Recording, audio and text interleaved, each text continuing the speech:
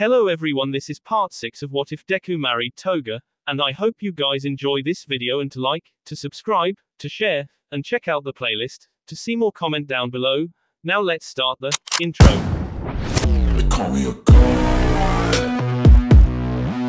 They call me a god.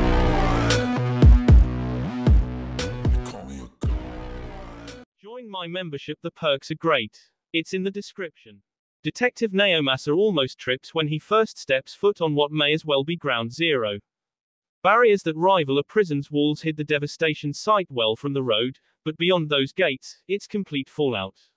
What must have once been business buildings are now leveled, rubble and wood in heaps or piles that would be enough to turn the zone into a junkyard.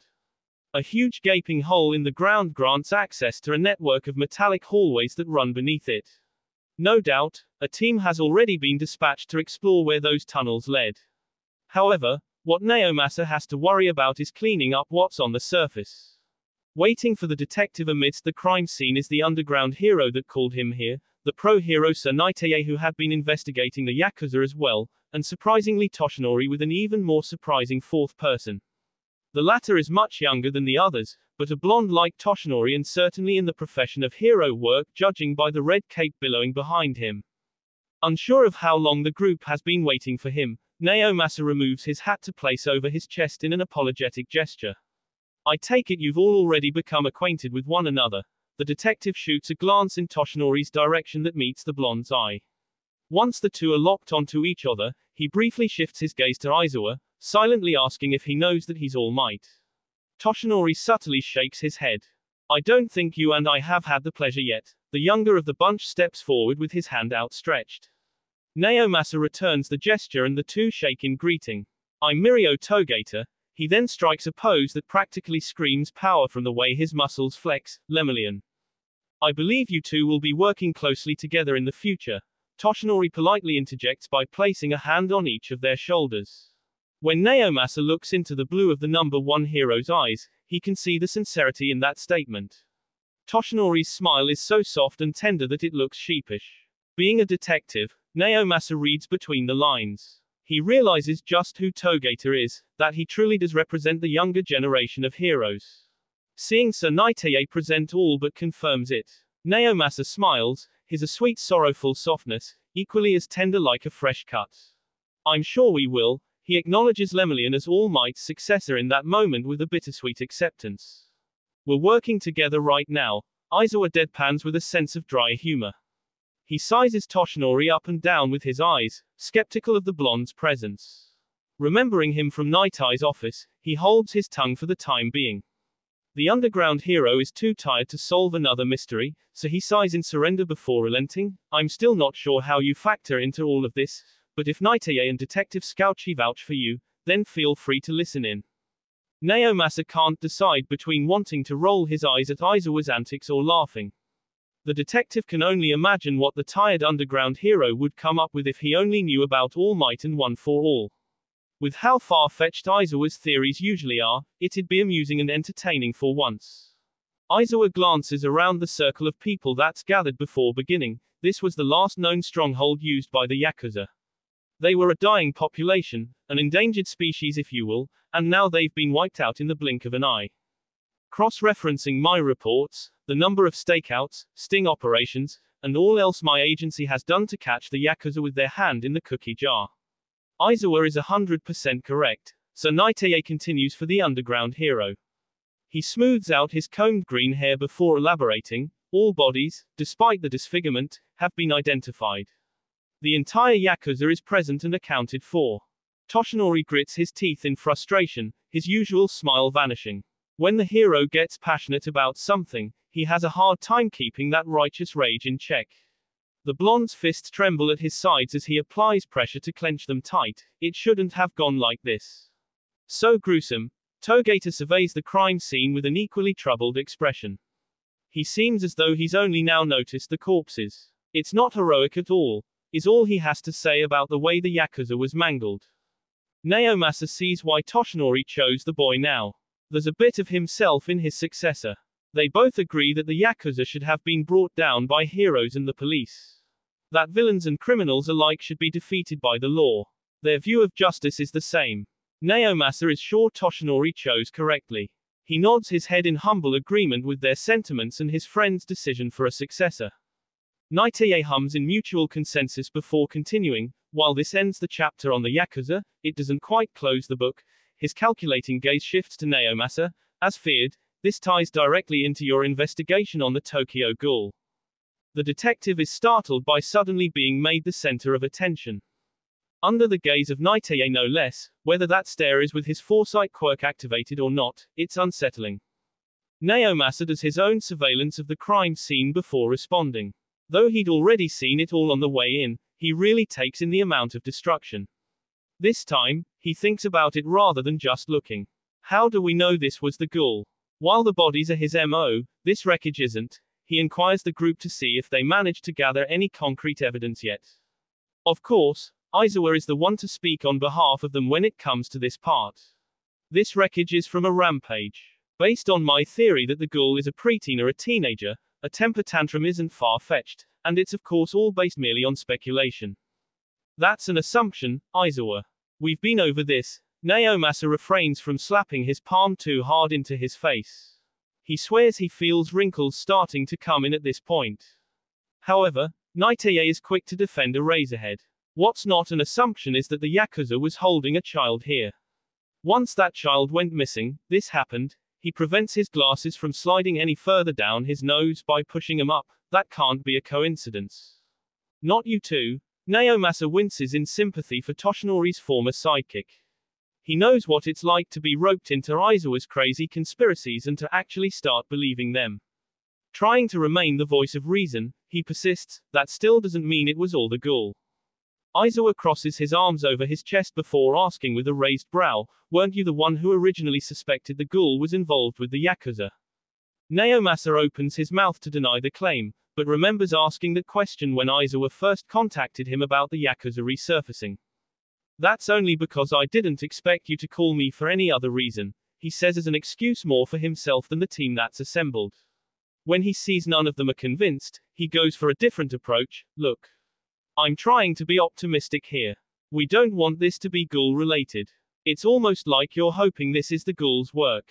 I am hopeful, Aizawa admits. All heads turn towards the underground hero, surprised by his statement. Naomasa wonders if all that sleep deprivation and caffeine finally destroyed his mind. That's until he explains himself. If it is, then we have another lead towards catching them. The ghoul has never acted on impulse this emotionally before. I told you, there's people influencing their actions now. As much sense as that reasoning makes, Toshinori shakes his head. I'm with Naomasa. We don't want this to be the ghoul. That remark doesn't help better Aizawa's opinion of the blonde judging by the frown he wears. Toshinori sees the expression and returns it with his own, not backing down. He explains himself like Aizawa had to for everyone to understand, if they're just a child, then we want them to be rehabilitated. Going from robbing blood banks to this is a big leap in the wrong direction. Naiteye massages his chin as he mulls over both sides of the argument, stroking a non-existent beard of wisdom. When he can't decide which one he agrees with, he shifts his focus back to Toshinori. After all that the ghoul has done, you think they can still be rehabilitated? It's a valid question that he directs at the symbol of peace. Except, it's that symbol's successor that answers. Anyone can be saved. His smile is a radiant ray of hope brighter than the sun. Toshinori's smile is much more reserved, but noticeable when Togator adds, that's the job of a hero. Aizawa takes interest in the younger hero and directs his own questions towards him. What if they can't help themselves? What if it's more than blood? What if they can only eat flesh? But his tone sounds like genuine concern and not some sort of counter-argument. Taking pity on the poor boy so that he doesn't fall under Aizawa's wrath, and having had enough of the group's bickering, Naomasa decides to intervene. We'll cross those bridges when we get there. Right now, we need to focus on actually finding the ghoul. He glances from member to member of the ragtag team. That's why we're all meeting, right? Yes. Naiteye nods. This has become a group effort. We all need to report to one another if this is to work. Aizawa faces Naiteye to tack on. We should break into teams. We'll accomplish more that way. Since the Yakuza was yours to begin with, you can follow this rabbit hole to see if it goes anywhere. But Naomasa doesn't want to let the underground hero become team captain if he can help it. The detective pulls way too many all-nighters as it is. And what about you? He asks Aizawa to see if he can trip him up. Considering Eraserhead doesn't smile often, and his grin is nowhere near as bright or assuring as Togator's or Toshinori's, the shivers that run down the detective's spine are to be expected. Don't worry, Scouchy, I'm not off the hook either. As a matter of fact, you're with me, Aizawa says with a toothy smirk. What? Why? Naomasa grabs his head in bewilderment. He has no hat to scrunch, only hair to pull. He just might yank it all out. We've still got the mask shop to investigate. It's been long enough that you got that search warrant we talked about, right? Aizawa reverts to his usual all business and no pleasure demeanor to remind the detective of their previous arrangement. Remembering that tie to the Yakuza and potential lead on the ghoul, Naomasa nods, yeah. Then it's settled. Aizawa concludes the meeting by starting to break away from the small huddle. Before he can walk too far away though, Toshinori catches him by the shoulder. When Aizawa looks back, what about us? The deflated hero gestures between himself and Togator. Aizawa's shrug knocks the blonde's hand off his shoulder. You tell me. He dismisses the two before resuming his walk towards the exit. When the blonde turns around to ask the others for their input, Naomasa shrugs too. Sorry, Toshinori. I always hate to admit it, but when Aizawa is right, he's right. The detective deflates just as much as the frail form of the hero once he makes that confession. Seeing nobody else has a task for them, Naitei offers a solution to the pair of blondes. The best you two can do is patrol this general vicinity and hope the ghoul keeps a small hunting ground, before waving for them to leave too. Yeah. Toshinori sighs as he follows behind the retreating form of Aizawa, we can only hope. Little does the hero know, the Tokyo ghoul actually is nearby. Working his regular shift at Anteiku, Akitani Mikumo serves coffee to customers while occasionally taking a sip from his own cup. Meanwhile, Eri sits at her usual table waiting for him to finish working. The little girl looks up from her coloring book to see a boy sitting at the table across from her. He has evenly split peppermint hair and a burn scar that reaches from his hairline to the bottom half of his cheek. What interests her the most about the customer, however, is what he's holding in his hands. Eri is startled by surprise when the boy looks up from the novel that he's reading. Heterochromic eyes squint when they meet the horned girls. Yes, the boy tilts his head as he tries to gauge the child that's been staring at him. Sorry, Eri squeaks out as she shrinks in on herself to the size of a mouse. Past traumatic experience has her recalling the punishments she would get from the Yakuza. She glances in the direction of Akitani, knowing that he'd protect her. Yet, she can't help but be afraid of what the scarred boy might do to her. Recognizing the small girl's body language all too well, the boy softens his glare. There's no reason to apologize, he says as an attempt to put her at ease. When Eri looks back up, having not expected that from him, he tries to follow her eyeline. He's not usually self-conscious about it, but he has a feeling he knows just why a child would take interest in his appearance as well as be afraid of him. Were you staring at my scar? He asks. Eri's eyes widen with her mouth, a panicked realization dawning on her. And no, she exclaims to clear up the misunderstanding. Her eyes fall on the book in the boy's hands.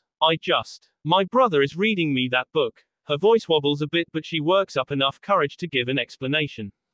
Realizing he jumped to conclusions, the boy's own eyes widen a bit. He too looks down at the novel he's holding. He doesn't think the little girl in front of him is the right reading age for it, but he isn't the best at estimating how old somebody is either. He's fairly certain the girl is no older than 10 though.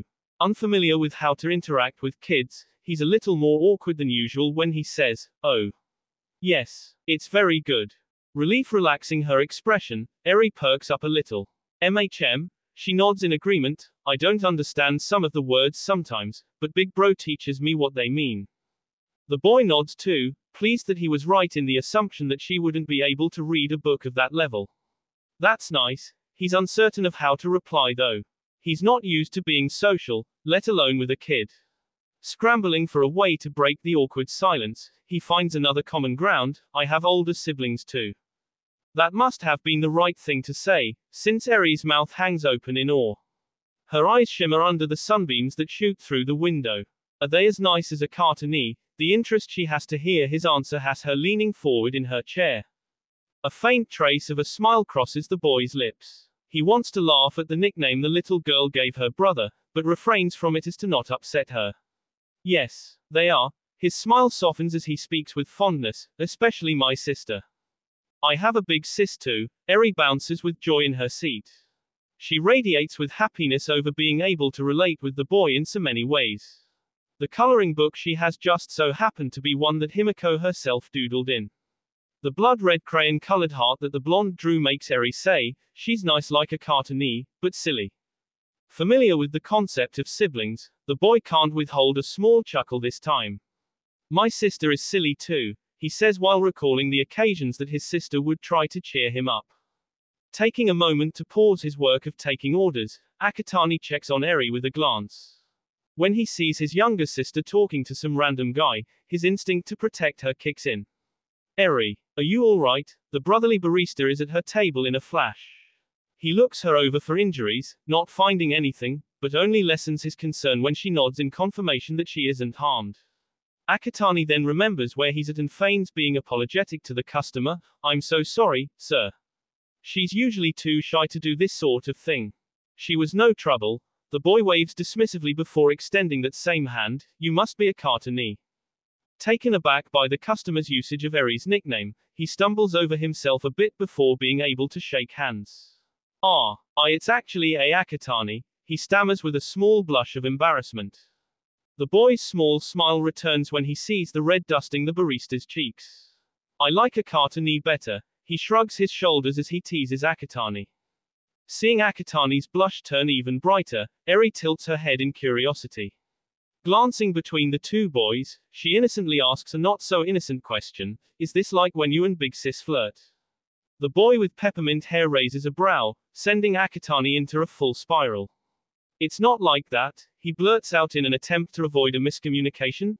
Her, Big Sis, isn't actually blood-related. After trying to salvage the situation, Akatani mumbles under his breath, I shouldn't have told her what flirting is. The customer's smile stretches as he watches Akatani murmur. He finds it amusing how easily flustered the waiter gets. I'm Shoto, he interrupts the panicked jumble of words. Akatani pauses, not quite catching what was said during his mutter frenzy. He blinks. My name? Shoto explains before reintroducing himself properly, I'm Shoto Todoroki. Being a former hero fanatic and closet otaku, Akatani jumps at the recognition of the boy's family name. Todoroki. Like the number 2 hero Endeavor Todoroki, he shouts in a moment of euphoria over meeting the number 2 hero's son. Shoto's smile drops at the mention of Endeavor. Yes. Akatani flinches at the cold bite of the boy's tone. Can we not talk about my father though? Just now noticing the burn mark on Shoto's face, Akatani comes to his own assumed conclusions. Oh. He bows apologetically for having been insensitive, I'm sorry. Shoto feels the other boy's eyes on his scar. Placing a hand over the permanent burn, he sighs and clears up any misplaced thoughts. He wasn't the one that did this if that's what you're thinking. Shoto can see surprise mixed with confusion cross Akatani's face before his expression becomes something more relieved. What Shoto says next wipes that relieved expression away, it was my mother's doing. She hated my quirk. Shoto turns his head, no longer looking at Akatani directly. Akatani swallows whatever condolences he could have given. He's sure Todoroki has heard all of it before and that those words are just empty without meaning by now. Looking at Eri, Akatani instead comes up with a potential solution to the burn victim's shame. I know we just met and this might be presumptuous of me, but Eri and I get ridiculed for our quirks too. Shoto's head shoots up in surprise and he finds himself staring at the pair of illegitimate adoptive siblings again, so we actually attend this quirk support group. Maybe you would like to come with us. Staring at the two who claim to be brother and sister, Shoto can't find any physical similarities between the two. One's hair is a pure silky white while the other's is a charcoal black. Yet, he can still see the bond that they share. For two people who get ridiculed for their quirks, they exude an attitude that Shoto can't say he's familiar with. In the short span of time that he's met them, they made him smile more than he has during the past year. Unable to turn down the offer of such good people, Shoto says, I would like that. The unlikely trio of Todoroki, Mikumo, and Eri stride in a synchronous step. Their line creates an unintentional wall of tallest to shortest. Yet, none of them notice. Eri at the tail end clings to Akatani's hand like a lifeline, her tiny palm only managing to grab a few fingers in its small size. Todoroki keeps his heterochromic gaze forward while the other boy looks at him from the side. Despite Todoroki's lack of making eye contact or at least glancing in Akatani's direction, the two carry a conversation seemingly well. Both boys overcome their shy by nature attitude for the most part. It's not like they've ascended from introvert to extrovert though. There's still plenty of awkward or curt responses from Todoroki in particular, for example. A few of which gained giggles from Eri. The three youths journey down a corridor, heading for the Quirk support group meeting at the end of the hall. Wow, I always dreamed of going to UA. What's it like? Akatani is only now getting over the initial stupor of learning Todoroki is attending Japan's top hero school. Todoroki shrugs as though it's no big deal, treating it just like any other school. Akatani would be inclined to disagree, and he's not the only one. Not if you're in the hero course. Shinso overhears them as they draw near the building's vending machines. The snack station has become the usual meeting place due to their mutual love for coffee. Akatani waves with his free hand, smiling despite the lazy look Shinso gives the group of three.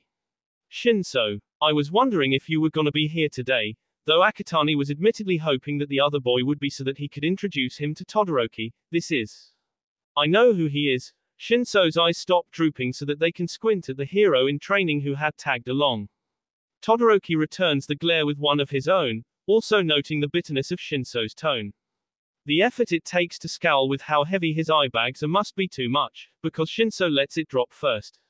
However, not without asking first, what's somebody with a privileged quirk like his doing here? Akatani's own eyes widen in shock at how harsh Shinso is being. Come on, that's not fair. He tries to step in between the two but Todoroki moves forward first. That's okay, Mikumo. I know when I'm not welcomed. He continues to direct his glare at Shinso despite addressing Akatani. Akatani makes sure that he gets in between them this time, letting go of Eri so that he can wave both hands in a placating manner. I'm sure that's not what Shinso meant. He forces a fake chuckle in an attempt to de-escalate the situation. Don't speak for me. I meant what I said.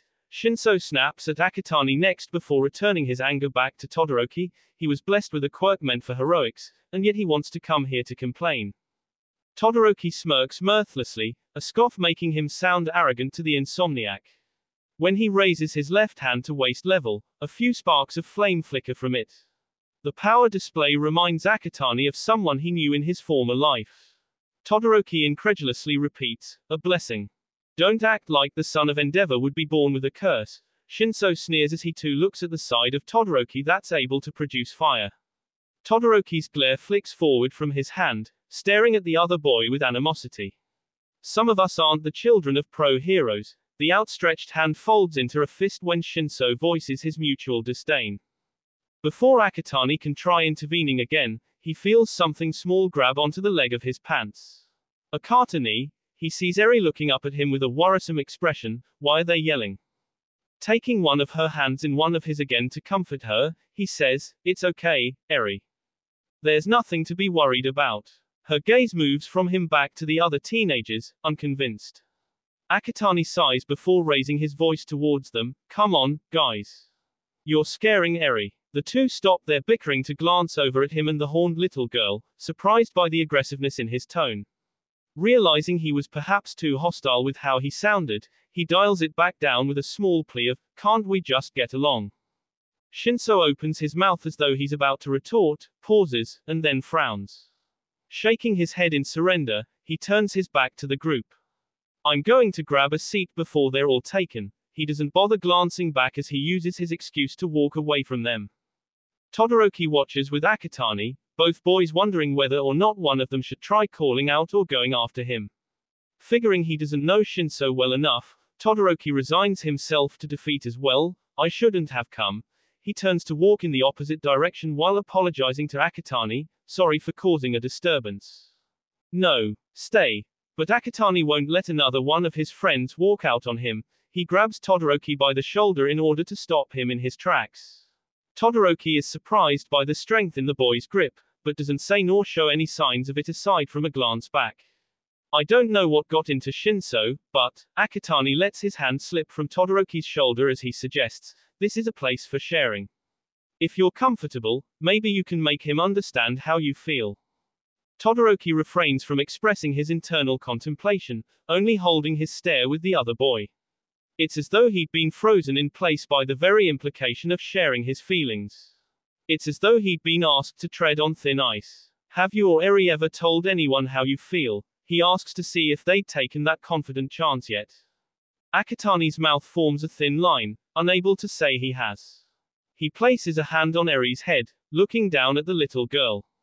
I think if others show that it's okay to be open about it, that then she'll open up too. It's a subtle way of saying he's mostly here for her and not himself. Having siblings of his own, Todoroki can empathize to a certain extent. He sighs before giving a single nod of agreement, fine. I'll give it a try. More relieved than surprised to hear it, Akitani perks up with a shout of, great. He's about to lead the charge straight into the meeting before he realizes the other reason why they stopped by the snack station. Oh, let me just grab a coffee first. He digs into his pocket for his wallet to buy one from the vending machines while asking, you want anything, Eri? When the little girl shakes her head, he turns his towards the other boy, Todoroki. We just came from a coffee shop. Todoroki deadpans with the monotone demeanor that Akitani had been more used to than the exchange between he and Shinso. Oh, I guess we did. Akitani remembers that they did indeed come here from Anteiku while bashfully running a hand through his hair. He then chuckles nervously while trying to cover for himself with the usual excuse he's become accustomed to giving people, my quirk actually makes me have to consume a certain amount of coffee though, so. Oh, is the only way Todoroki knows how to respond to that. Though there's no actual genuine shock in his voice nor face. When a canned coffee rolls out upon purchase, Akitani grabs it with a disappointed downward sag of his shoulders. Ah, they've only got heated left. He was hoping to get one of the iced coffees but they're all sold out. Todoroki holds out his right hand, prompting Akitani to hand him the can. Let me see. Akitani raises an eyebrow in confusion, but curiously passes it over. Almost instantaneously, frost flakes the metal as Todoroki cools the coffee down using his right side. Whoa! Akitani exclaims in awe at the display of power. After seeing Todoroki create fire, he wasn't expecting to see ice as well. Is that your quirk? His astonishment becomes mistaken for wonderment when he asks a question that he already knows the answer to by this point. Todoroki nods as he returns the chilled coffee to Akitani. A somber smile so small that it's easily missed forms from his mouth as he explains half-heartedly, my mother's side. Akitani s his head to the side in confusion as he pops open the lid to his coffee. What do you mean? He asks before taking a sip. Todoroki's smile turns downwards, much more noticeable, as he says, the other half is my father's quirk. Akitani picks up on the boy's peculiar wording, swallowing his current gulp of coffee. Your father's, but before he can try to figure out what Todoroki means. We're beginning, a shout comes from the meeting room of the quirk support group. Todoroki turns in the direction of which the voice came, planning on following it to its source to avoid discussing his quirk any further. We should go. We wouldn't want to be late, he says as an excuse to drop the topic and walk away. Akitani looks down, planning on being downtrodden, but finds his illegitimate sister staring up at him instead. Not wanting to upset her more than the entire encounter just then may already have, he offers her an assuring smile as best as he can muster before taking her hands in his in order to lead her to the support group's makeshift circle of chairs.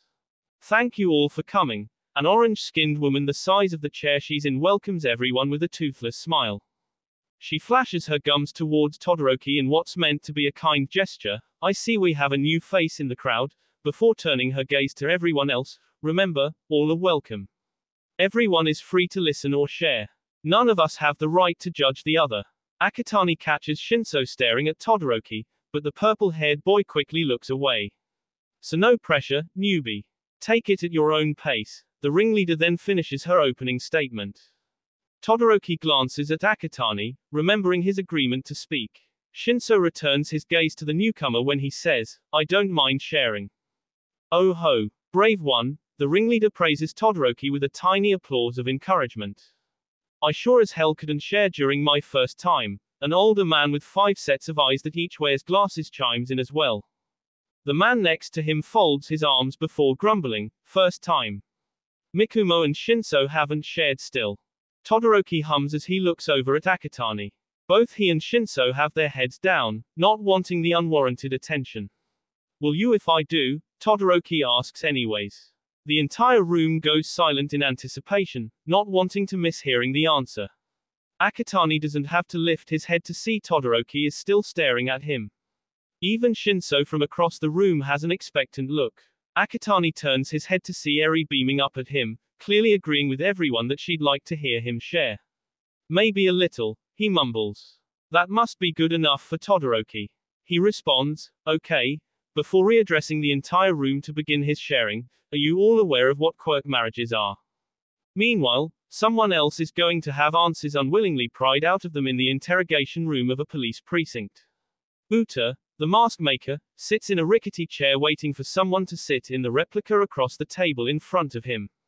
His own reflection in a one-way mirror is all the company he has for now. Eventually, Detective Naomasa enters the room through a steel door. It only opens from the outside, latches locking thanks to a mechanism on the other end when it closes behind him. Sorry to keep you waiting. The detective removes his tan overcoat to hang on the backrest of his chair before sitting down. Uta narrows his eyes at the detective's rectangular ones. I thought you didn't suspect me for anything. He recalls their first meeting and compares it with where he is now. Is there a reason for us to suspect you? Naomasa sounds nonchalant, but the question is anything but casual. He's hoping his lie-detecting quirk will be able to catch Uta right away, hook, line, and sinker. Uta tugs on the handcuffs attached to his wrist. The other end is attached to a table leg, no second arm to connect her instead. There's a reason why you arrested me. He tries to hide his annoyance, but it's evident in his tone. We took you into police custody. This isn't exactly a formal arrest. Naomasa notes the difference for the record. He knows it's safe to add, although it can be, to apply an intimidating pressure for the interrogation though. Like there's a difference, Uta mutters under his breath before asking louder for Naomasa to hear, why am I here? Rather than beat around the bush any longer, Naomasa places a burlap sack on the table. It's not just any old potato sack though. It has eye holes and a mouth schooling. That search warrant I came back to your store with helped us find this. Naomasa gestures to the mask before prompting Uta to elaborate. Care to explain? Uta swallows the lump forming in his throat. He recognizes what he made for Soromitsu tape right away. Except, he also believes there's no evidence that would determine that's who it belongs to. It's a mask. I run a mask shop. Hardly anything incriminating. He tries to act unfazed by it. While Uta's poker face is good, Naomasa isn't willing to give up so easily. He leans back in his chair with a sigh, prepared for the long haul if that's what it takes to get answers. I'm only about to tell you this because it's a legal requirement per interrogation. He hopes that the revelation of his quirk will work in his favor and not against him, as he says, my quirk allows me to detect whether or not you are lying. A lie is considered an admission of guilt, so I suggest cooperating. When Uta's eyes broaden, Naomasa takes that as a sign to begin, since that can only mean he understands. Did you sell to the Yakuza? The detective starts with a simple question first. Uta hesitates, not wanting to answer but knowing there's no use in being uncooperative or lying. So he relents and answers truthfully. Yes. Naomasa nods when his quirk lets him know that Uta wasn't lying. That was a test, he says, since he already knew about the mask maker supplying the Yakuza. He returns to the particular mask sold and in his current possession, jabbing it with a finger. This next question is important. Why were you in possession of the mask here?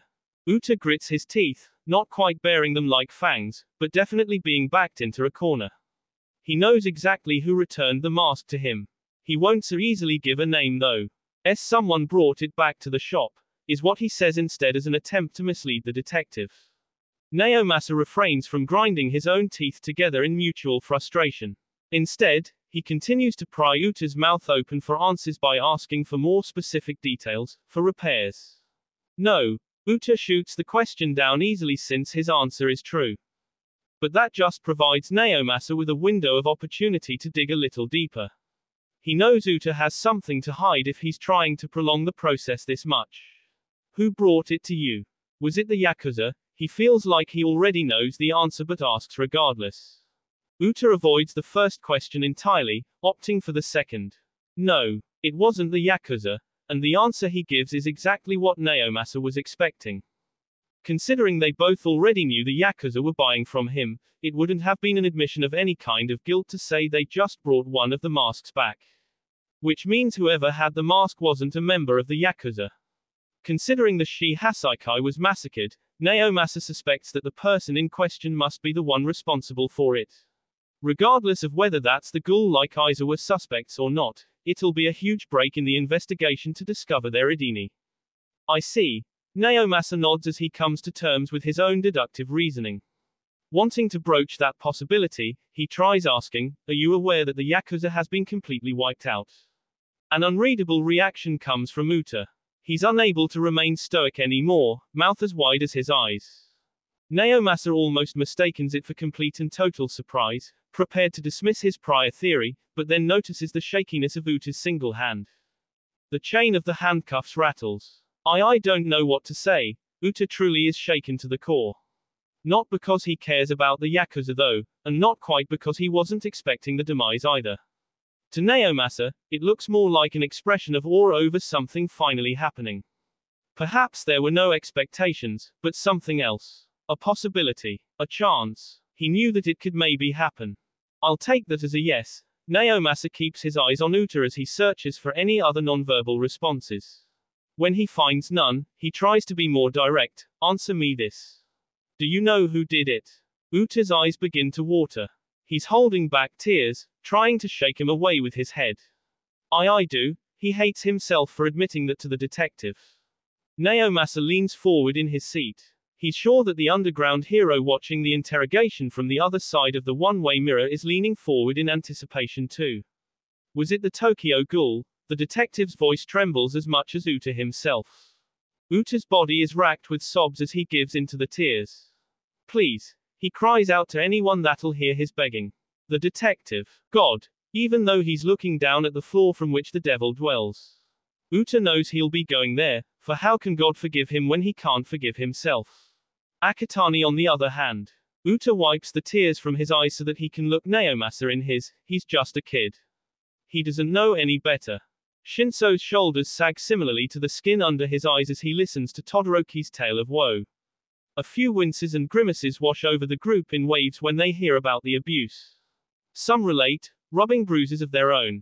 It's something none of them expected to hear. Akitani sneaks a glance at Eri, reminded of the girl's time spent with the Yakuza. The bandages she used to wear and what was underneath haunts him just as much as it must her. My father used my mother to get his masterpiece of a quirk. Todoroki summarizes the story as he creates a flame in the palm of one hand while emitting frost from the other to demonstrate. The scarred boy no longer sounds resentful. Just sad. Even when he says, "That's why I despise his side." Shinso continues staring at Todoroki. As though he's studying him. The son of Endeavor stares at his open palms with such dismay that he'd have you believe they're covered in blood. Akitani knows what that's like. To look at your hands, yourself, and see something horrendous. Todoroki's hands don't appear dirty to the group, but he clearly sees something on them that they don't. Todoroki only breaks from the inner turmoil when Shinso causes a disruption. The chair legs scraping against the floor when Shinso stands up draws everyone's attention. Just as abruptly as he stood, Shinso turns and leaves.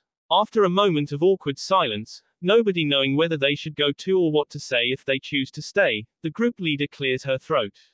Redrawing everyone's attention, the orange-skinned woman offers a sympathetic smile. Thank you for sharing. That was very brave of you. The group collectively nods in agreement with her sentiment. Akitani turns to the other boy, carefully placing a hand on his shoulder to apply a tender touch. The scarred boy isn't being responsive to any of it. He's looking past them all, beyond Akitani, he's staring in the direction that Shinso went. Todoroki, Akitani gently prods, how do you feel? Hearing the other boy, Todoroki seems to slightly pull out of it. Better. He's lacking the confidence behind that answer though, his uncertainty comes through even more when he adds, I think. Seeing Akatani and the others concerned for his well-being, he offers them a tiny smile of assurement. It was nice to say it all out loud. However, his heterochromic eyes keep glancing in the direction that Shinso left from, having Akatani believe that's who Todoroki wanted to hear it most. Looking in that same direction, Akatani asks, "Do you want to step out of the room for a bit?" Todoroki finally breaks his gaze from the exit to look at Akatani. He sees the other boy, following the outstretched arm to his shoulder. Sure. Todoroki nods to show his appreciation before standing up. I think I would. Akatani takes Eri's hand in his while waving goodbye to the support group with the other. Thanks everyone. The small crowd reciprocates the gesture before he follows Todoroki's tracks. You ready to go, or do you want to go back later? Akatani asks Eri as they leave so that she doesn't feel left out. The little girl shrugs, indifferent to the decision. When the trio go through the exit and enter the hall, all three are surprised to a sudden stop. None of them expected to find none other than Shinso waiting for them there. The purple-headed boy has his hands in his pockets before taking them out to place at his sides in order to bow. I'm sorry, he apologizes while facing Todoroki in particular. I was narrow-minded. I thought being born with a quirk not useful for heroics was the only reason someone could be burdened. Raising his back, but not his head, he continues, I didn't realize that there was more to it than that. The glazed look Todoroki had moistens. For a fleeting moment, he just might have cried. It's okay. He gestures for Shinso to raise his head. I forgive you. Akatani refrains from breathing a sigh of relief beside him. Shinso doesn't lift his head just yet though. He's not done apologizing. I know it's no excuse, but it's just that. His dampened eyes tightly clamped shut in frustration. I applied for you too. That shocks both Todoroki and Akatani. Neither of them expected to hear any of this. Finally lifting his head, Shinso opens his eyes again. I took the entrance exam and failed because my quirk wasn't suited for the test. His voice is distantly reflective as he explains, I'm in Gen Ed now, but I so badly wanted to be a hero. Shinso, Akatani can't help but empathize despite not having taken a hero school's entrance exam himself. He at least knows what it's like to have the dream of becoming a hero ripped away due to the quirk you're born with. It's a sensitive subject, so he tries to be as gentle as he can when prompting Shinso to share some more. What is your quirk, if you don't mind me asking? The insomniac averts his gaze, fixing it to the floor. The silent response from Shinso almost makes Akatani backpedal. However, the quiet pause doesn't go on for long enough to reach that point. Rather, Shinso pushes past his hesitance enough to ask in a tired tone, are you sure you want to know? Akatani is a tad reluctant himself, not wanting to pressure Shinso into feeling like he has to answer. Taking a glance towards Todoroki and Eri to see what they think, they're each as equally ambivalent. Shinso waits patiently, expecting a response. Akatani opens his mouth to answer, but finds himself stopping short. Not of his own accord though. It's more like someone else seized control of his voice, silencing him. Akatani finds it hard to speak. He finds it difficult to convey his thoughts. It's like he no longer has any say over himself. Shinso then shows him who does have a say. Nod your head if you're under my control. Akatani feels his head bobbing up and down despite the order not coming from his own mind. Then, after doing as he was commanded, he's freed. Akatani feels in control of his own motor functions again, testing them by opening and closing his mouth or flexing his fingers. My quirk is called brainwashing. Shinso explains what exactly just happened to him. Eri and Todoroki stare at Akatani in wonderment as he comprehends the ability that just allowed Shinso to possess him. Whoa. Akatani feels like a puppet that's just had its string cut as he rolls his shoulders. Your quirk is villainous. Shinso cuts him off. I know. Akatani fervently shakes his head in denial. Not at all, catching Shinso by surprise. It's amazing, but that makes the boy with bedhead a double take. It's super suited for hero work, especially if you were to go underground so nobody could see it coming. Todoroki is a stark contrast of passive standing next to Akatani's exuberance. Yet, he agrees with the other boy's sentiment nonetheless. It's plenty powerful enough. If you were to brainwash me before I could encase you in ice, then my quirk would be rendered useless by comparison, he says while Akatani nods along. It's super cool, Shinso, Akatani reassures the brainwasher before turning to the girl holding his hand. right, Eri? Eri shyly mimics Akatani's earlier nod before joining in with her own praise. Why, you could have told the bad men to stop hurting me. However, she unknowingly alters the mood with her input. Both Todoroki and Shinso shift their posture while looking at Akatani for answers. Bad men. Shinso hardens his gaze. Todoroki does the same, stepping closer to Eri. That's. Akatani stammers as he scrambles for an explanation. He wasn't expecting to be put on the spot, and it's not like he can exactly tell the truth that he massacred the Yakuza to free her. It's a long story. He forces himself to laugh in a poor attempt to lighten the mood. When there's no change in the other boy's aura, he scratches the back of his head to try and jumpstart his brain for an excuse.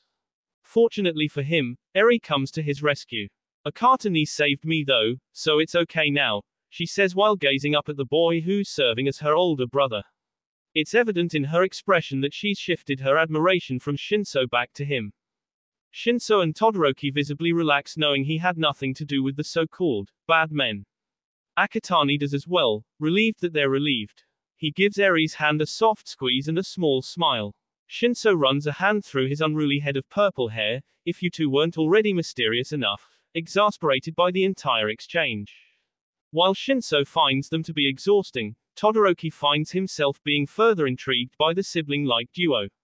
That reminds me, he shifts his gaze to Akatani in hopes of seeing something more. Mikumo. You promised to share if I did. Having completely forgotten his promise, all Akatani can manage at first is a fragile, oh. Feeling his grip slacken, Eri's gaze up at him becomes one laced with concern.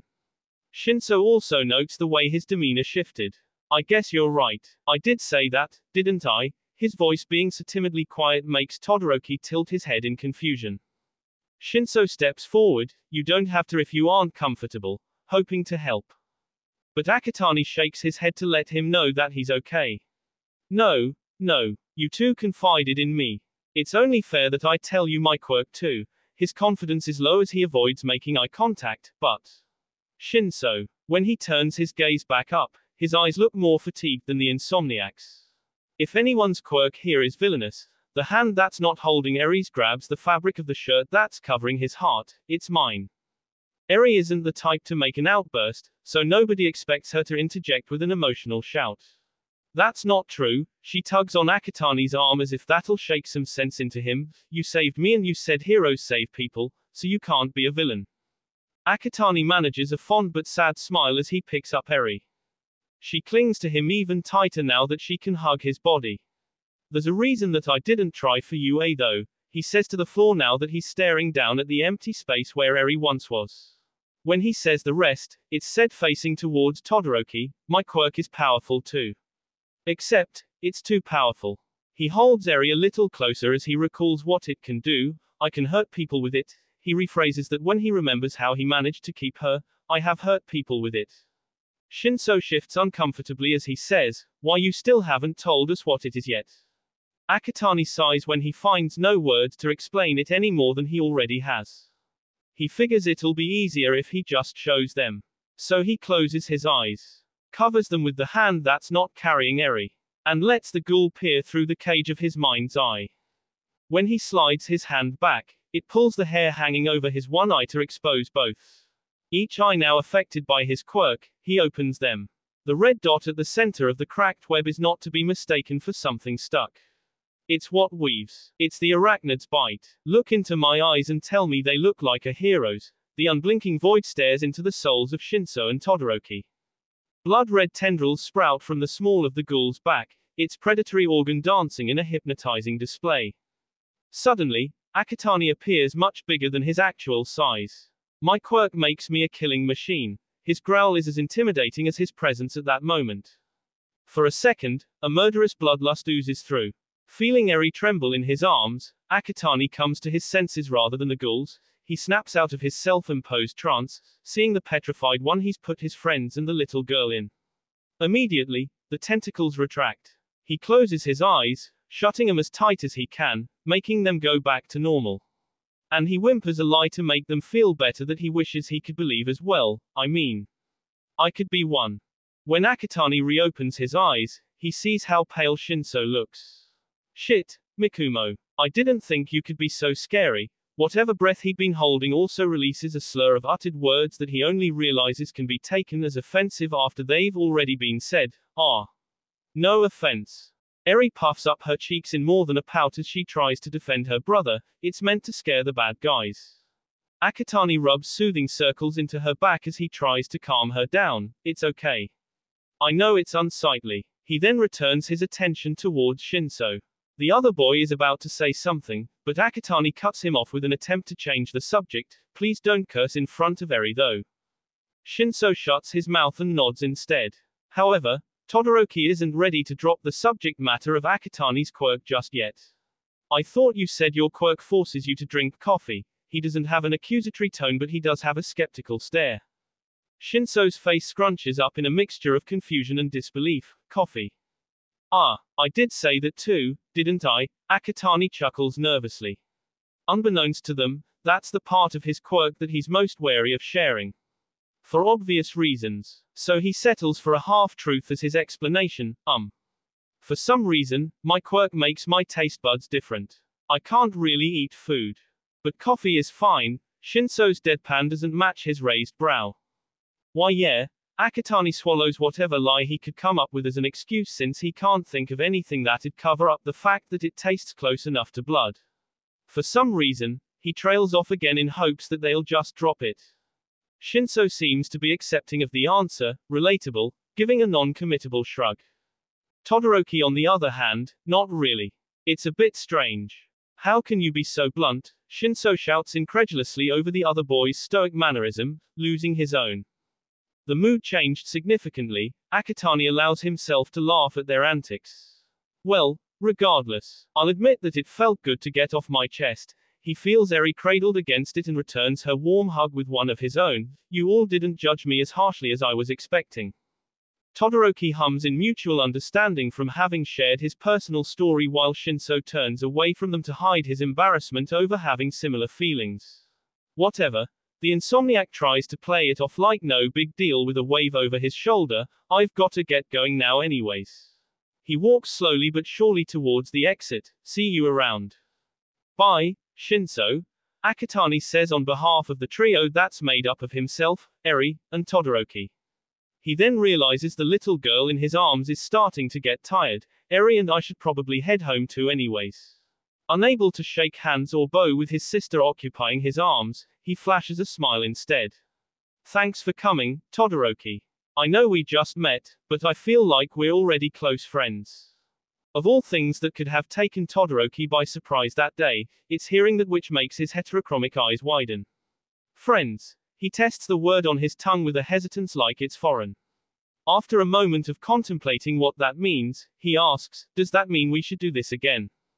Akatani laughs again, if you want, mistaking the question as a request to continue attending support meetings. I'll bring Eri here again for sure, but you can also always come by Anteiku during my shift. But he just so happens to be the embodiment of friendliness, fortunately for Todoroki. Taking that as an invitation, Todoroki nods. Okay. He hesitates before testing the unfamiliar word again. Friend. Yeah. See ya later, Todoroki. Akatani picks up on the unusual usage of the word that time. Rather than make it any weirder or awkward though, he teases Todoroki by tagging on at the end, fellow friend. Todoroki smiles as he watches the receding form of Akatani carrying Eri. The girl in the boy's arms with white hair reminds him of his siblings, making him pull out his cell phone to call his own sister. He waits for a few rings, hoping that she'll answer. Ironically, now that summer has ended, it's gotten warmer out. The sun shines down on Akatani and Eri as they stroll along the sidewalk. Birds sing melodies of hope and the wind blows so gently that not a leaf falls. For once, the two find peace and tranquility. Akatani is accustomed to this calm before the storm, but this time, he feels like it's truly as good as it's going to get. Akatani, Eri's muffled mumble comes from where she has her face nuzzled into the boy's chest. If not for his quirk heightening his hearing and other senses, Akatani would have not heard her. He looks at the tiny girl in his arms, reining in a laugh at how she looks like a baby ostrich burying its head in the sand. Switching her from one arm to the other so that the one he's been holding her with can get a break, he responds, yes, Eri. Am I? Her soft voice starts to ask something, but it trails off before she can finish. After a short pause, her face comes out of hiding to speak more clearly. Is my quirk villainous? She's still as quiet as a mouse, but Akutami hears her anyways. Eri's question makes the boy stop in his tracks, his heart throbbing for her. Oh, Eri. He pulls her back into a hug in an attempt to comfort her. I don't know what your quirk is, but I can guarantee you that it's anything other than villainous. Hoping to cheer her up, he boops her on the tiny horn that sprouts from her forehead. It gave you this cute horn after all. Eri giggles at the affection, her spirits successfully brightened. You're like a tiny unicorn, he laughs along. Eri's smile slackens when she gets a good look at the boy holding her though. She takes in his appearance, noting the effects of his quirk aren't present. But what about you? She innocently asks. You have tails and eyes, but you say those are bad. Akutami's smile softens as well, no words able to come out of it to help her understand why they're so different. It's a little more complicated than that, he says instead. After ruffling her silky white hair, he proceeds to carry her down the sidewalk again. Don't worry about it. His emerald eye glimmers when it meets Eri's red ones. Like you said, my quirk keeps you safe, so it can't be all that bad. Eri nods in agreement before resting her head against the chest that she's been using as a pillow. You're my hero, Akutami. If he weren't worried about dropping her, Akutami would break down in hysterics. He can feel the tears tugging at the corners of his eyes like the strings connected to his heart. Maybe in another life, he would have allowed himself to collapse under the emotional wave. Rather than falling to his knees and crying though, he keeps his legs moving and his gaze on the girl who called him a hero. Thanks, Eri. His voice is damp even after he swallows some saliva in an attempt to dry it. I'm glad that I could be someone's. With her face buried, she can't see how seriously her earlier words affected him. So she gives no preamble to what she says next. Can I have a candy apple? Her childish question catches the boy completely off guard. Unable to contain his laughter over how sudden and random, but so Eri like that request is, he has to hold her closer not to drop her while shaking from a giggle fit. Were you just trying to get on my good side for a candy apple? He teases. No. Eri's stomach guiltily grumbles as she tries to deny his claim. Laughing still, but taking her hunger seriously, Akutami turns at the next corner. All right, we can swing by the shop for one. He's sure the girl is just as grateful as he is that Anteiku isn't far from where they are now. Feeling her stir, rekindling energy that wasn't there before, he can sense her anticipation of the sugary sweet. Just one though, he has to remind her not to splurge. It's one of those occasions where he really does feel the responsibility of an older brother. He's become accustomed to bringing Eri along with him to Anteiku. The store owner, Yoshimura, has too. He's welcomed the girl with open arms, offering pastries on the house at times.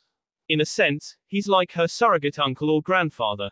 Akutami's smile slips and falls from his face when he sees who's waiting for him there instead though. A tall and slender man in an unkempt state stands outside the coffee shop, hands in the pockets of a baggy black outfit. The attire is strange enough, equipped with a utility belt and some kind of specialized scarf, that he could pose a problem. Just who I wanted to see, and that greeting does nothing to allay Akutami's concerns. The scruffy man turns to face them, but doesn't move just yet. Ah. I'm sorry, sir. We're closed. Akutami tries to handle the situation diplomatically first. However, he also sets Eri down just in case he needs his hands free. He makes sure to do so in a way that won't risk her being put in danger, placing her protectively behind him. The man notices the way the boy is guarding the younger girl before sighing in exasperation. He acts as though he can't be bothered to deal with the judgment. Yet, he does anyways. Reaching into one of the pouches on his utility belt, he flashes his hero license for the boy to see he's not a threat. You can't make an exception for an underground hero. As much as Akutami is wowed by the reveal of the man's identity, he's admittedly just as scared. Why you're a Razorhead? He recognizes the underground hero now that he's able to make the connection. A Razorhead's quirk is one that can render Akutami's own useless, no matter how powerful it is. He's one of the few heroes other than All Might that Akutami is fairly certain would be able to catch him. You know me, a Razorhead furrows his brows over a mere teenager recognizing him. Underground heroes purposely avoid attracting attention, so it's a wonder of its own how the boy knows him. Akatani swallows hard, not knowing how to respond at first. He eventually settles on, yeah, I used to be a big hero nerd. Used to be? Eraserhead snorts in mild amusement before shaking his head in lingering disbelief. Just don't expect an autograph, kid. Akatani jumps a little, being skittish and hearing such a suggestion too much for him to handle. Oh, that's okay. I don't need one. He forces out a pitiful laugh while trying to wave away the very implication that he'd want a signature. Remembering the original reason why he ran into the underground hero in the first place, he moves to unlock the door to Anteiku. Oh, yeah, you wanted to come in. He nervously glances over his shoulder while sliding the key in. Just for a bit. Eraserhead nods in affirmation. When Akatani holds the door open for him, he steps through the entrance and then slinks over to a booth. Thank you.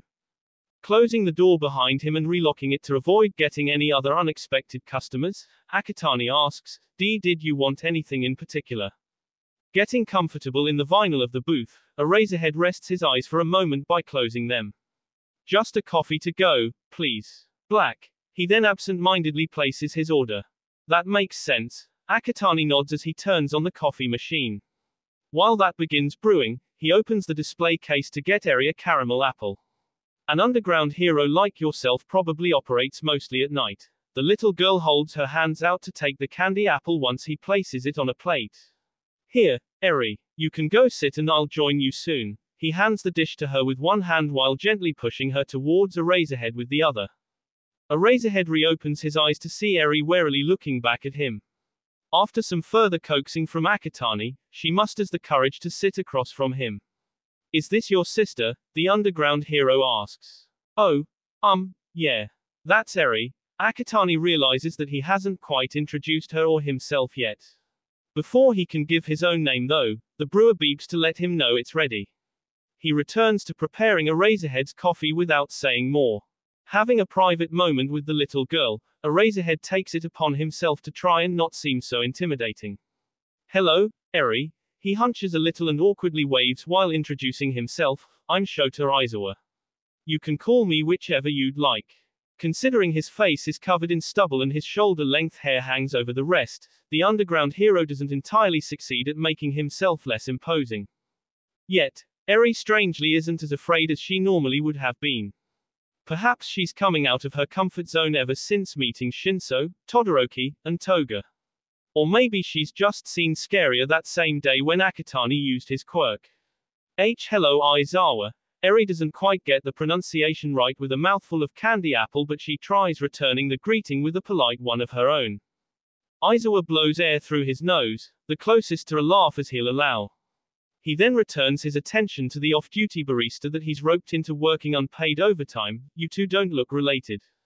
Akatani almost spills the coffee that he's stirring, not having put a lid on the styrofoam to-go cup just yet. Oh, well, he searches for an excuse but is forced to surrender when he comes up empty. That's because we're not. Once the lid pops on, he carries the coffee over in order to join them in the booth. She's my adoptive sister, he says despite not having the proper paperwork. I see. Aizawa takes the coffee from Akatani but doesn't drink from it. Instead, he places the cup aside. Kid. He sighs as he prepares to say something else. Akatani tenses, anticipating nothing good. A moment passes where neither of them speak. Noticing the change in the boy's demeanor, Aizawa grabs the coffee, I never got your name, and takes a sip from it to calm the atmosphere. Oh. Akatani shoots straight to sit upright upon remembering a second time that he hasn't introduced himself. It's Akatani Mikumo. He recovers afterward and tries to find an excuse while apologizing. Sorry for not saying so sooner. I was just a bit starstruck, I guess. Aizawa hums, having a mouthful of coffee, before swallowing it down. Are you sure you weren't just surprised to see me? He asks. Akatani chuckles while nodding in agreement. Yeah. That too. Aizawa doesn't share in the boy's amusement though. He's transfixed on the coffee cup in his hand, not quite meeting Akatani's gaze. Contemplatively tapping his pointer finger on the styrofoam, he still hasn't said what it is he actually wants to say. I'm going to be honest with you, Mikumo. His tone turns serious when he finally does meet the boy's eye. I didn't come here for the coffee. Akatani fights back the reflex to flinch, trying not to show any signs of his internal panic. He's not as good at keeping the worry out of his voice though. What did you come here for? The habit of stumbling over his words rearing its ugly head. Aizawa keeps his gaze forward as he says, look out the window to your right, making Akatani curious as to what it is he's supposed to see if he does. There seems to be nothing out of the ordinary when the boy turns his head to take a peek. Not until Aizawa gives him more specific instructions, between the fire hydrant and the stop sign. Akatani sees through the tinted windshield of a parked car, a man in an overcoat and another with a head of fur behind the dashboard staring back. Who are they? He tears his gaze away from the window and returns it to the underground hero. Aizawa's answer sends shivers down Akatani's spine. One's an undercover officer and the other is a detective. The ceiling fan is off and none of the windows are open. The chill comes from a cold sweat. Why are they watching us? He hopes to sound oblivious but he already knows the answer. Having finished her candy apple, Eri started listening in on the conversation. She too wears an expression of worry when Akatani asks, why are you telling me this? Aizawa sighs, not fooled by the act of ignorance. Shifting from a comfortable slouch, the underground fixes his posture to be one of preparation. I don't want you to do something stupid like trying to run away. Akatani allows himself to flinch that time. He had been planning on trying to escape as soon as he realized they found him. However, Aizawa has a fair point why that'd be a bad idea when he explains the reason why he pointed out the police. You're surrounded, Mikumo. Getting scared by the tension separated only by a table between them and the hero, Eri leans into her guardian for protection. Use your quirk, Akatani, she whispers into the shirt that she clings to. Her fistfuls of fabric make the boy acutely aware of the position she's placed in by being so close to him. Hearing Eri's desperate plea and seeing their sibling-like display of affection, Aizawa is quick to act.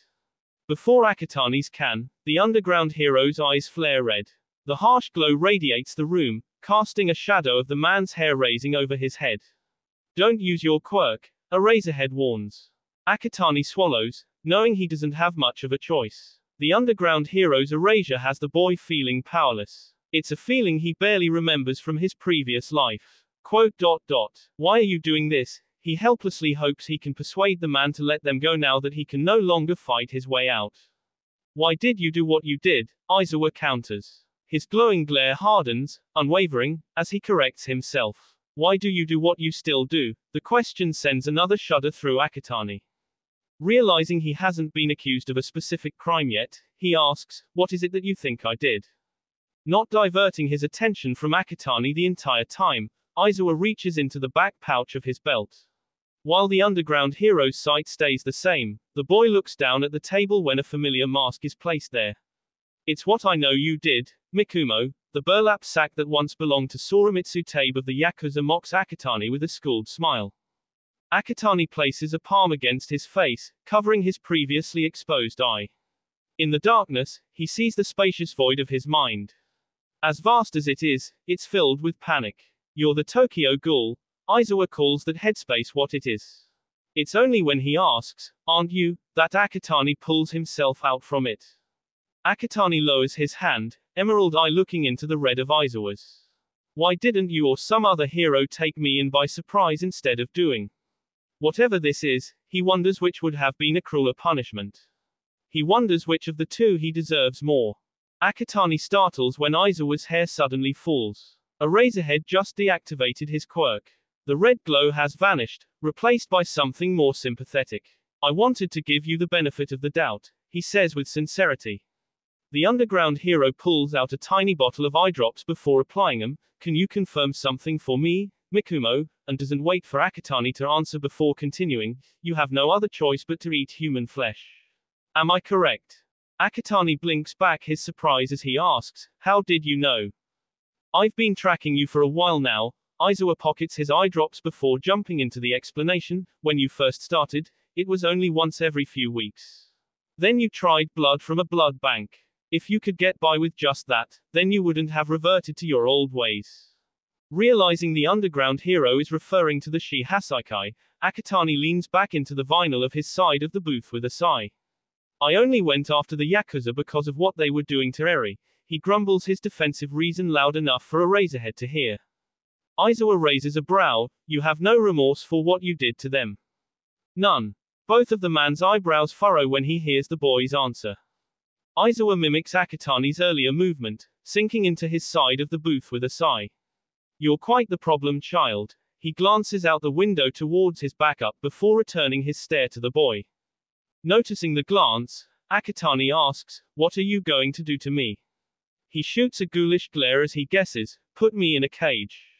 Hearing that her brother could possibly be locked up like she was, Eri springs out of his arms to shout across the table. No, don't do it, Aizawa. Her pleas startle Akitani more than Aizawa though. The underground hero keeps his composure as he gauges the pair. After a moment of silence where each side considers what the other may be thinking, he shifts to speak. Relax. I'm not going to do that, he first assures the little girl. Then returns his attention to the boy. You're not an animal to be locked up. You're just a kid. Akitani's eyes widen in shock, not expecting to be let off the hook so easily. His guilty conscience disagrees with the hero's verdict. Tell that to the people I've killed. Tell that to who I've eaten. And he's fairly certain that he's not the only one who would be opposed to that judgment. Aizawa's sympathetic stare comes with more questions. Did you want to kill them, Mikumo? Would you have done so and devoured them if not for your quirk? Akitani thinks he doesn't deserve such sympathy, already knowing the answer to that first question. He's quiet as he considers lying, but decides to tell the truth. I wanted to kill the Yakuza. I wanted to kill the criminals and the villains. He admits his bloodlust with a heavy heart. I know that even if my quirk is meant to kill, it doesn't have to be used that way. I just chose to use it that way. Aizawa's brows raise, not expecting that from the boy. They lower as he reevaluates the situation, trying to come to the right conclusion based on the confession, but only because you needed them for consumption. No, Akitani shakes his head. I did it because I liked it. Aizawa glances out the window again, reminding himself and the boy of the not as equally considerate law enforcement waiting to take him in. Damn it, kid. I'm trying to help you, the underground hero hisses in a hushed tone. But Akitani just shakes his head again, a somber smile on his face. Sorry, Eraserhead. There's no helping me. He looks at his hands knowing there's already been plenty of blood spilled on them. I do get these animalistic urges. A desire. They clench into fists as his frustration with himself leaks out. In the beginning, I tried not to give in. After a while though, I got used to seeing the blood. I liked it. He knows he has an instinct that he can't resist sometimes. Part of me enjoys it. Aizawa looks at the coffee cup in his hand, feeling the warmth it radiates. He imagines no longer being able to taste that kind of satisfaction. He would have to find a new enjoyment. That's what the boy had done with what he was given. If I could erase your quirk so that you could eat a regular meal again, would you still be saying that? So he tries giving the boy something else to use as an alternative. Akitani's mouth hangs open in awe, nothing coming out of it while he's at a loss for words. When he finally finds them, he's still in a state of shock. You can do that, he wonders. Aizawa nods, fairly certain that he can. Akitani looks at Eri and the empty plate in front of her. To taste something sweet again. To enjoy an apple as much as she does. Do you mind? He has to ask if he really deserves that opportunity. He thinks of all the meals he would like to eat again and wonders if he actually can. I would like to make katsudon, but... Aizawa waves away those concerns with a small stroke of his hand. Take all the time that you need. Nobody will make a move unless I give them a signal, alleviating the boy's worries by a significant margin. Akitani feels the hero's eyes on him when he begins preparing the food. He knows the man's quirk isn't active yet, but his mouth is already watering at the mere prospect of eating a normal meal again. When he seasons pork chops with salt and pepper, he's not that revolted by the smell of meat that isn't human flesh. When he beats an egg and coats the meat with a light dust of flour, he's looking forward to the taste and not worried about spitting it back out. He dips the pork in the egg and covers it with breadcrumbs. The yellow drizzle reminds him of blood spilling, his taste buds tingling. Akitani closes his eyes, trying to forget that last part. When the katsudon is finally finished, he sets the table with a plate for everyone. I made extra. It didn't feel right making something to eat by himself. Eri takes her utensils and digs in without complaint at least. Aizawa just sticks to drinking his coffee. Sitting down to join him, Akatani isn't as hasty to take a bite. It's been so long. The last time he tried to eat something other than human flesh, he puked before becoming bedridden for days. He cautiously takes a fork and knife in each hand, as though they might stab him for trying to use utensils instead of grabbing handfuls of the meat like the animal he's become. When Akatani glances up at Aizawa, the underground hero nods. Eraserhead's quirk takes effect. The boy cuts himself a piece before sticking it with his fork. The bit of breaded pork chop is small, but he's still wary about putting it in his mouth. When he finally does, his emerald eyes begin to water as much as his taste buds. He's suddenly the crybaby kid under 4 again. Izuku Midoriya, for that short moment, gets to eat katsudon again. Kid. Aizawa's voice is full of concern when he sees the boy breaking like a dam. Are you okay? Akatani, Eri stops eating her own food to wrap him in a hug once she sees he's crying. Not wanting to worry either of them, he wipes his eyes with his sleeves. I'm sorry, he apologizes through sobs with a wobbly voice, I just forgot how good it was. Problem child, Aizawa says with a relieved smile. He leans back with a sigh before asking, would you like to eat more? Yes, Akatani shouts a little too eagerly. Realizing he was too loud with his hasty response, he settles back into his seat with a more reserved response, I mean, yes, please. He doesn't try hiding his bashful blush as he starts scooping more into his mouth. Just take it slow with small bites, Aizawa advises as he watches the boy eat like he's never had a meal in his life. In a sense, that may as well be the case, he figures. MMMHMM, Akatani makes a noise in response as he shoves more katsudon into his mouth. At this moment, the boy looks nothing like a ghoul. He looks just like a kid his age. Aizawa lets the teen enjoy his food for a while longer. He waits before ruining it by continuing their prior conversation. We can continue doing this. I wouldn't mind. We can see if it'll satisfy your hunger and keep doing it so long as it works. Reminded of the offer but also how he got to this point, Akatani pauses before taking his next bite. Thank you, but, he stares down at the food that had been otherwise foreign to him. I'm offering you an alternative that only I can give. The detective I pointed out won't be so lenient if you decline my offer. Aizawa interrupts before the boy can talk himself out of the proposal. Akatani drops his fork, looking up at the underground hero. So, an ultimatum. Stop hunting criminals for food and you'll let me be free. He's once again taken back by the amount of mercy he's being given. Stop being the ghoul and you can live a somewhat normal life again, Aizawa nods. However, he knows deep down that even he won't be able to convince Naomasa to let it end there. He doesn't want to mislead the boy and lose his trust, so he ventures a little in the territory of what other punishments lay in wait. Of course, it won't be so straightforward.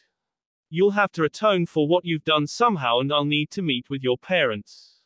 My parents are gone, Akatani abruptly interrupts. He avoids making eye contact when the underground hero frowns. Define gone, Eraserhead deactivates his quirk as he sits up straight.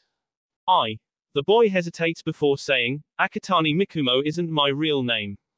He doesn't lift his head just yet, still trying not to meet anyone's eyes. Including Ares, who tilts her head in confusion upon hearing his confession. Aizawa on the other hand, isn't surprised.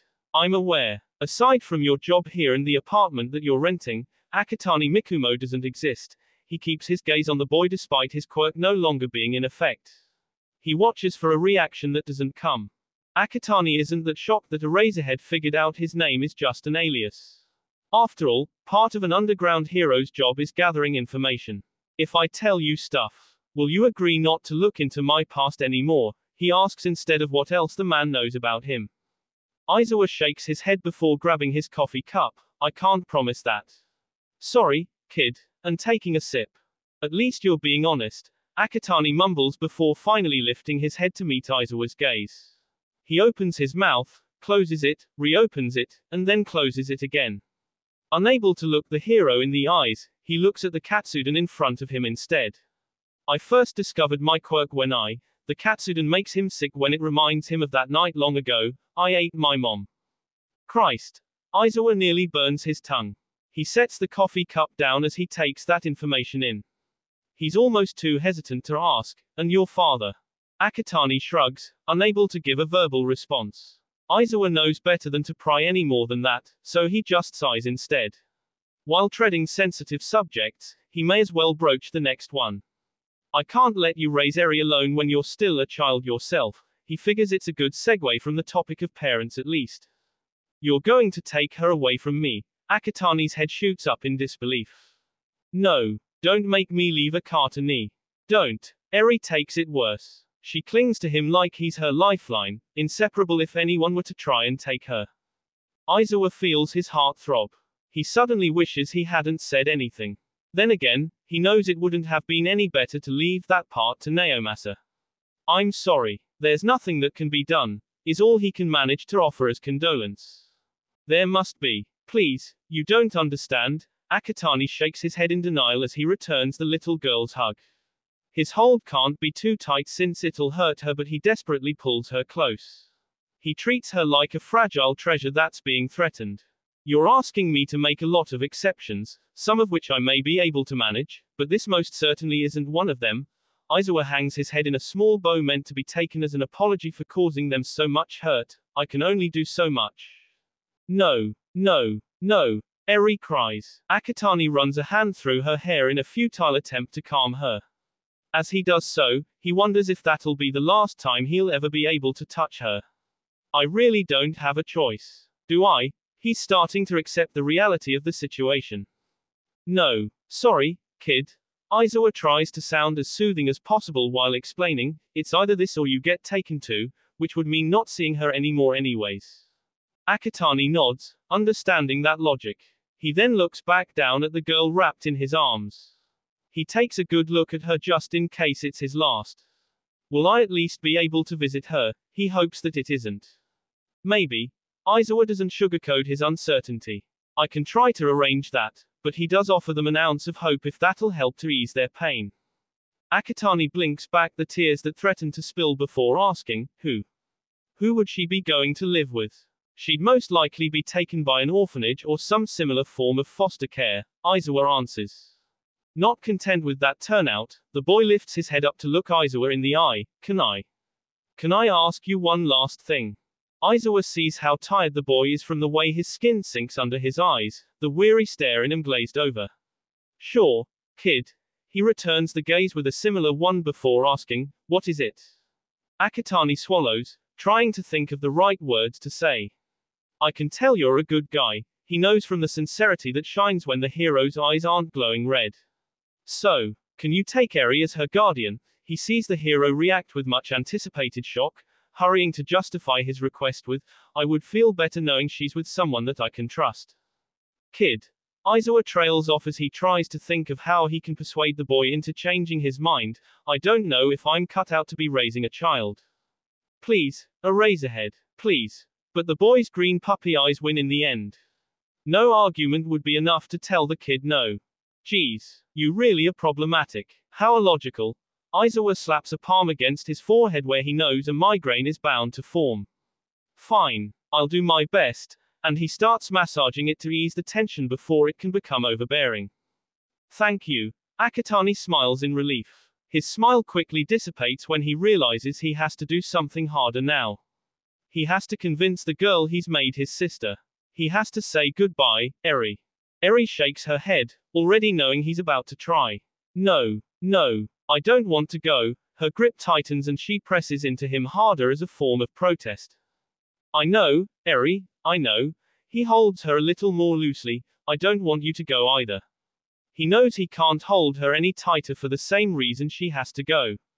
He's too dangerous. But remember how I told you my quirk is villainous. Eri pulls her head back just enough to shout at Akatani without losing her grip, but you saved me with it. You said, and then turns to yell at Aizawa, you're the villain.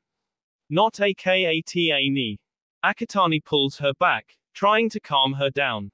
Eri, it's not his fault. He shoots Aizawa an apologetic look before looking into Eri's eyes. He's a real hero.